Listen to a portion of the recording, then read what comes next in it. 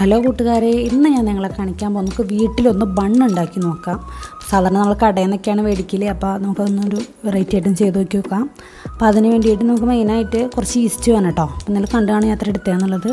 ഏകദേശം ഒരു സ്പൂണോളം വേണം നമുക്ക്. പിന്നെ അതിലോട്ട് കുറച്ച് പഞ്ചസാര വേണം. ഇപ്പോൾ ഒരു 3.5 സ്പൂണ് പഞ്ചസാര ഞാൻ എടുത്തിട്ടുണ്ട്. പിന്നെ നമുക്ക് വേണ്ടത് ഒരു നുള്ളു ഉപ്പാണ് കേട്ടോ. അതിലേക്ക് അങ്ങനെ ഒരു നുള്ളു ഉപ്പും കൂടെ എടുത്തിട്ടുണ്ട് കേട്ടോ. മധുരം കൂടുതലുള്ള ബണ്ണ് നിങ്ങൾക്ക് വേണമെന്നുണ്ടെങ്കിൽ കൂടുതൽ പഞ്ചസാര ആഡ് ചെയ്യാൻ കുഴപ്പമില്ല. പിന്നെ ഞാൻ ഏകദേശം ഇത്ര എടുത്തിട്ടുള്ളൂ കേട്ടോ. ഇനി നമുക്കിത് മിക്സ് ചെയ്യാനായിട്ട്, അതായത് ഈസ്റ്റ് മിക്സ് ചെയ്യാനായിട്ട്, പിന്നെ ഈസ്റ്റ് മിക്സ് ചെയ്യാനായിട്ട് ഞാൻ പാലെടുത്തിരിക്കുന്നത് കേട്ടോ. അപ്പോൾ തിളപ്പിച്ചാറിയ ഒരു ചെറു ചൂട് മതിയാവും. അപ്പോൾ ആ പാലെടുത്തിരിക്കുന്നത്. അപ്പോൾ പാല് അതിലാണ് ഞാൻ മിക്സ് ചെയ്യുന്നത് കേട്ടോ. അപ്പോൾ അതങ്ങനെ നമുക്കൊരു അരമണിക്കൂറോളം അങ്ങനെ വയ്ക്കാം.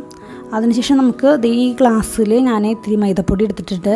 പിന്നെ അത് മിക്സ് ചെയ്യാനായിട്ട് കുറച്ച് അമൂൽ വേണം, അമൂൽ ബട്ടർ. അപ്പോൾ അതും എടുത്തിട്ടുണ്ട് കേട്ടോ. ഇനി നമുക്ക് അതൊന്ന് മിക്സ് ചെയ്തെടുക്കണം. അപ്പോൾ ഞാനൊരു 2 സ്പൂണോളം ബട്ടർ അതിലേക്ക് ആഡ് ചെയ്യുന്നുണ്ട്, ഒന്ന് മിക്സ് ചെയ്തെടുക്കാനായിട്ട്.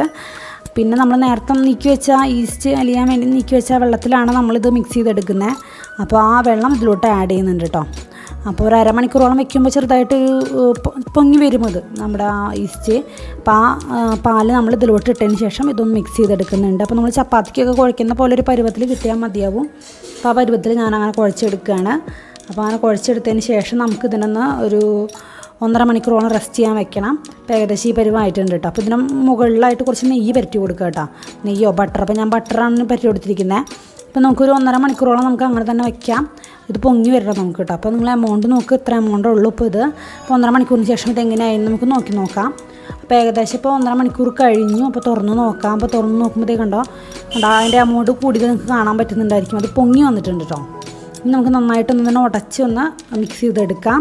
അത് മിക്സ് ചെയ്തെടുത്തതിന് ശേഷം നമുക്കിതിനെ ചെറിയ പാളികളാക്കി കഷ്ണങ്ങളാക്കി മാറ്റിയിട്ട് നമുക്ക് ഇതിനെ വേവിച്ചെടുക്കണം കേട്ടോ. അപ്പോൾ അതിന് വേണ്ടിയിട്ട് ഇതിപ്പോൾ ജസ്റ്റ് ഞാൻ അങ്ങനെ മിക്സ് ചെയ്തിട്ടുണ്ട്. എന്നിട്ട് നമുക്കതിനെ തറയിൽ വെച്ചിട്ടൊന്ന് ഉരുട്ടിയെടുക്കണം, പരത്തിയെടുക്കണം. അതിനുശേഷം നമുക്കിതിനെ ചെറിയ കഷ്ണങ്ങളാക്കി മാറ്റിയിട്ട് നമ്മൾ ഇഡ്ഡലി ചെമ്പാണ് ഞാനതിന് യൂസ് ചെയ്യുന്നത്. അപ്പോൾ ഇഡ്ഡലി ചെമ്പിൻ്റെ തട്ടിൽ ഞാനിങ്ങനെ ഇത് വെച്ചതിന് ശേഷം നമുക്ക് പിന്നെയും ഒരു അരമണിക്കൂറോളം റെസ്റ്റ് ചെയ്യാൻ വെക്കണം കേട്ടോ.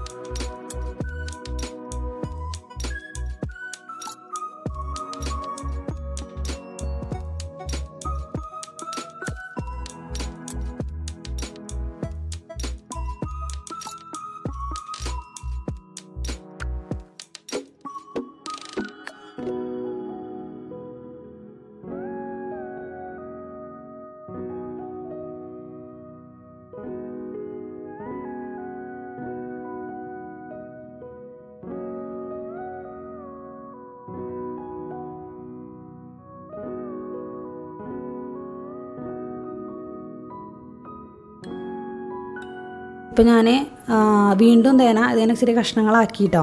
ഇനി നമുക്കിതൊന്ന് ഇങ്ങനത്തെ ഇഡ്ഡലി ചെമ്പിലാണ് ഞാൻ എടുത്ത് വെക്കുന്നത് കേട്ടോ. അപ്പോൾ അതിന് വേണ്ടിയിട്ട് നമുക്ക് ആദ്യം ഇതിനൊന്ന് കുഴച്ചെടുക്കണം. അപ്പോൾ ഇതിൻ്റെ കുഴ കുറച്ച് വ്യത്യാസം കേട്ടോ. കണ്ടോ, ഇത് ഉള്ളിലോട്ടാണ് ഇങ്ങനെ മടക്കി എടുക്കേണ്ടത്. കാരണം ഇതിങ്ങനെ ഭംഗിയിൽ വീർത്ത് വരാൻ വേണ്ടിയിട്ട് അങ്ങനെ ചെയ്യുന്നത് കേട്ടോ. അപ്പോൾ ജസ്റ്റ് 4 പാടൊന്നും ഇങ്ങനെ എടുത്തതിന് ശേഷം ഉള്ളിലോട്ട് വെച്ചിട്ട് അങ്ങനെ ഒന്ന് പ്രസ് ചെയ്ത് കൊടുത്താൽ മതിയാവും.